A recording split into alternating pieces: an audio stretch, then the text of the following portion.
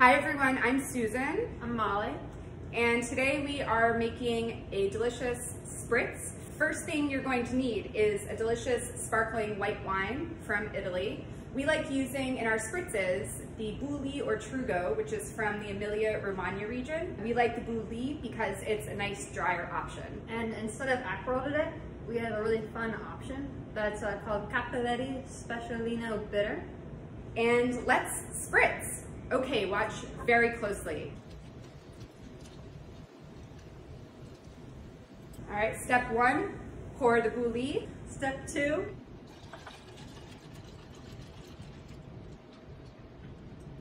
Step 3, add your oranges and stir.